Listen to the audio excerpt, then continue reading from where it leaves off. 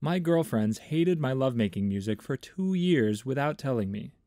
I thought I'd found the perfect song to make love to. It had the perfect rhythm, and I learned to move in sync with the music. I was so confident that I'd managed to really up my game. Only, it turns out my girlfriend has hated this song for the entire 2 years we've been making love to it. I'm worried this news might ruin the whole relationship. A little backstory. When I first started sleeping with women, I researched ways to be better, as I was a little stiff and pretty much had no idea what I was doing. I read online that you can play music and match the rhythm in order to put on a better performance. I searched lovemaking songs and started slowly creating a playlist of songs with which I was comfortable matching the rhythm. There are a few songs to my playlist, however there's one song in particular which actually happens to be my favorite that my girlfriend hates and says turns her off in a major way. I don't understand why it's taken her 2 years to tell me she hates that song. It's a good lovemaking song with a good rhythm. I feel the way I messed up is I could have possibly asked her previously if she likes the playlist or any songs she'd like to add or change. But to leave it for 2 years thinking our bedroom life is great, but in her eyes has just been ruined by my music, has left the whole situation feeling awkward, and I'm a bit annoyed. I pretty much played this tune every single time. So the number of times she must have not been enjoying it, when I thought the complete opposite, is annoying, but also embarrassing in ways. Not to mention my previous partners. However, they never complained about the song, so maybe it's just her? It's messed up the relationship, to be honest, because sleeping together feels awkward now. The other day we were doing it with no music, but I was still thrusting to the tune playing in my head. She recognized this and asked me to stop. I thought this song was perfect, and I always thrust along with the tune and feel it gives me the perfect rhythm for doing the deed. I usually bust to this song and find it devastating she hates it. There's probably no way I can play this for you, but the song is called Seabat by Hudson Mohawk. It was on an episode of Workaholics, and the top comment has pretty accurately compared it to robot dolphin noises. Most people are agreed that this guy should be lucky to still have a girlfriend, let alone one who sleeps with him. And if he was moving in time to the rhythm of this particular song, then he was not moving very well. There's a reason his former partners never complained, and it's because they chose the easier solution by simply becoming his former partners. This story really took over the internet for a minute. It quickly became one of the most requested stories to be read by the podcast Two Hot Takes, and even Hudson Mohawk is laughing about the story on Twitter. Look up his song, and every recent comment relates to this story. If I were a musician, I'm not sure how I'd feel about my song being used to universally trash a man's bedroom skills. They say there's no such thing as bad publicity, but this is one heck of a way to test that principle. The LP also posted a TikTok of himself thrusting to the song, as well as an update letting us know that his girlfriend found the post and ended their relationship. Because she can deal with his awful lovemaking for 2 years, but can't go 2 days with other people knowing about it. Just wild. It took me 15 years to realize that my dog couldn't talk. This story ended yesterday, but it started around 15 years ago. My parents had a dog, Blinky, the cutest English Cocker Spaniel, from before I was born, so she was always there while I was growing up. We lived pretty remote from everything, and my older sister and I didn't get along at all.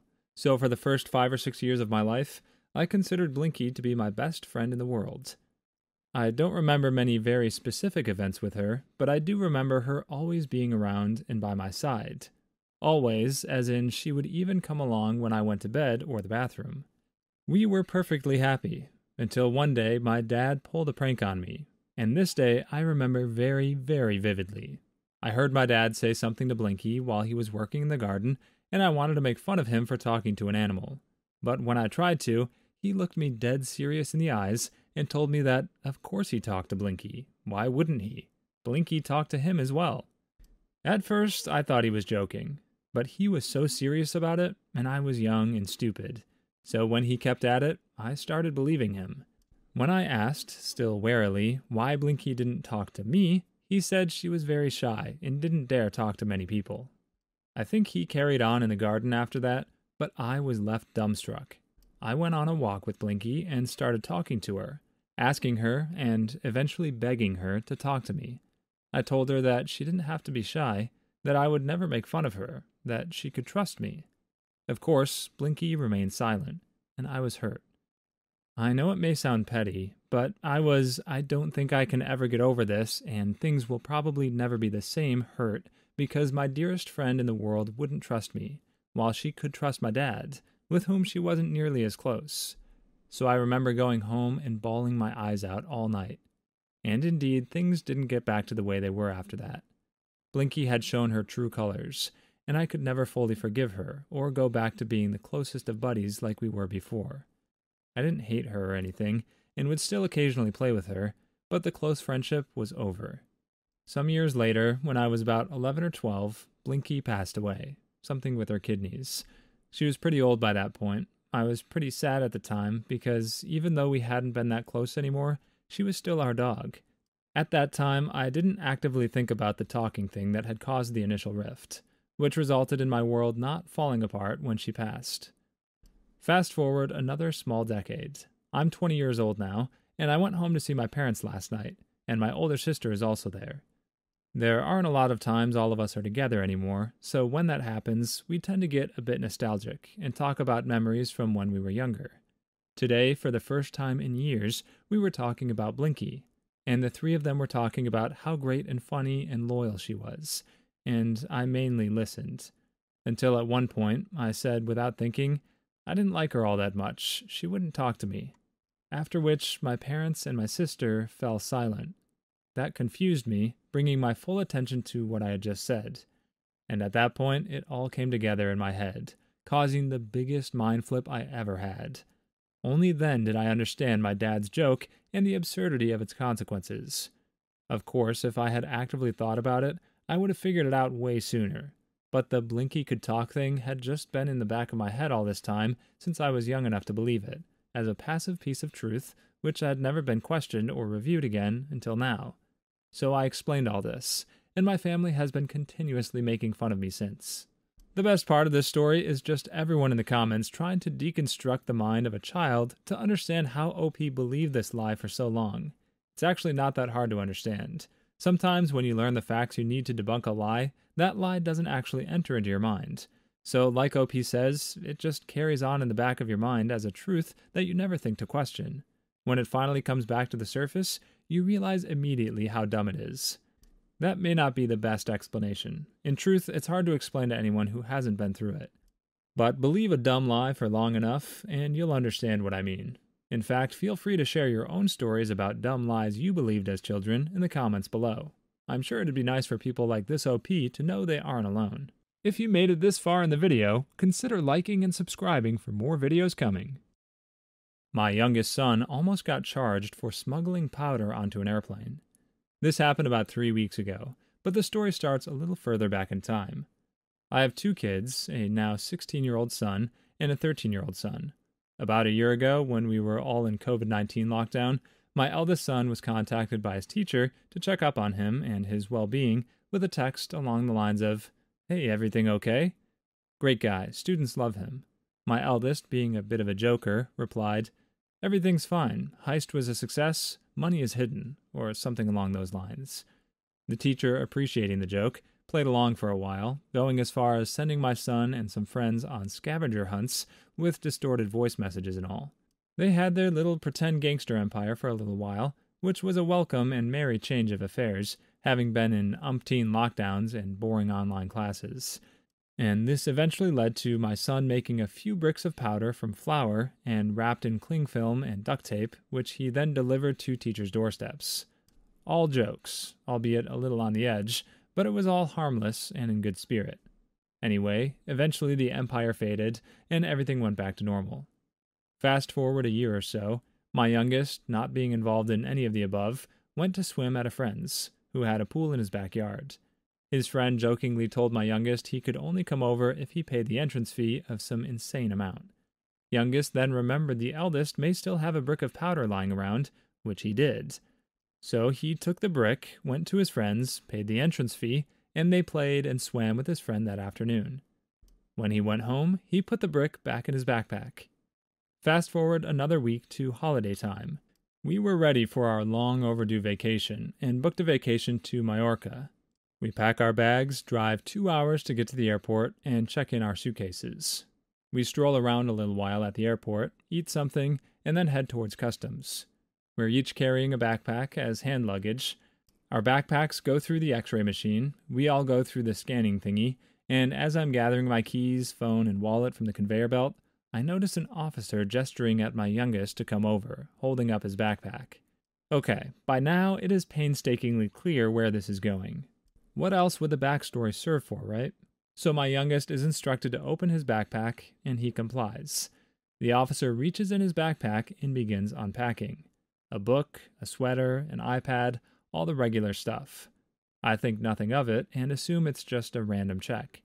Stuff keeps coming out of his backpack until the officer reaches in, his arm all the way deep into the backpack, and in slow motion, out he pulls this brick of white powder and a little plastic bag of grass, which was an actual weed from our backyard, not the kind that gets you high, cut up in small pieces to make it look like the smoking kind.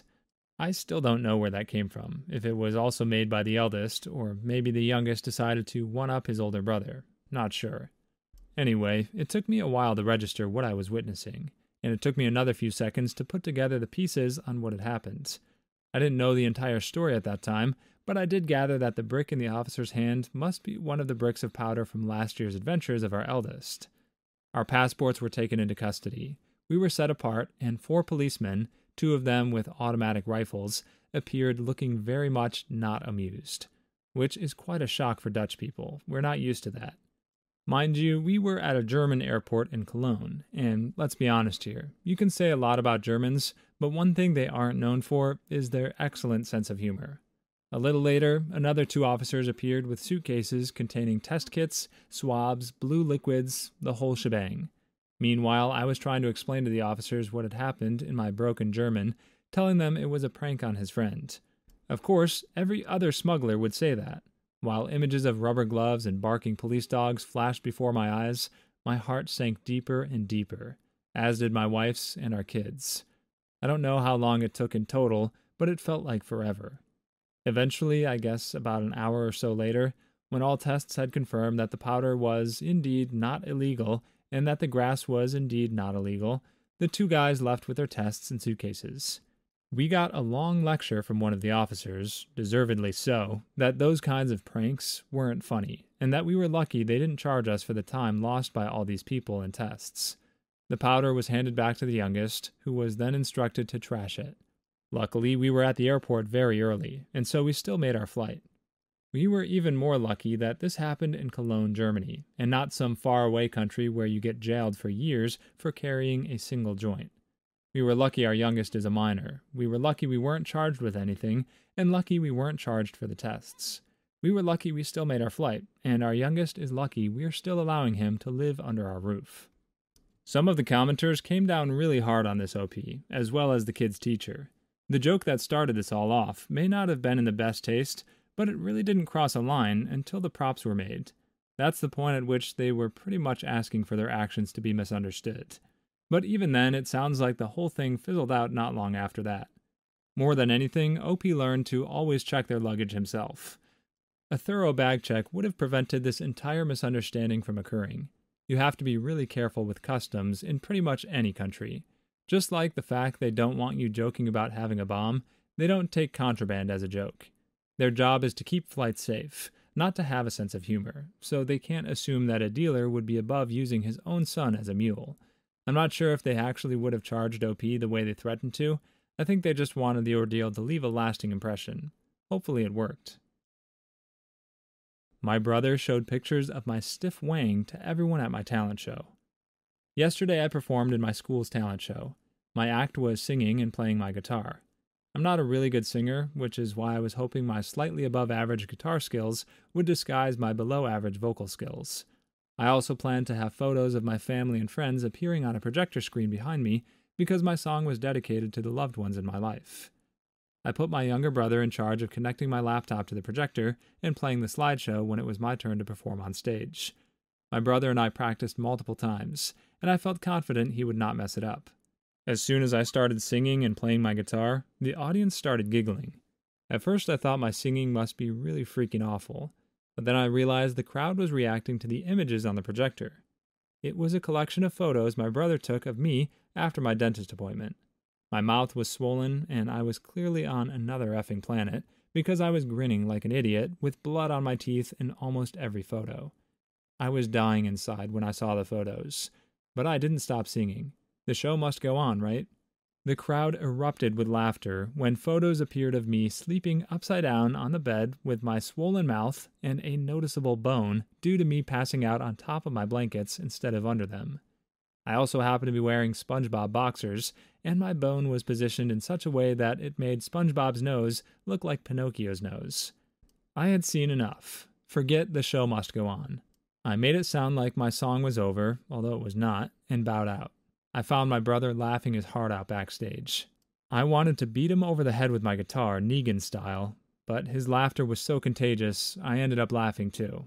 I'm considering not going to school next week, or maybe ever again. Go to school. It'll be fine. Things like this will ruin you a lot more if you react like it's the end of the world. If you can laugh with everyone else, you'll come out better than you were before. Kids really aren't as awful or unforgiving as a lot of people think.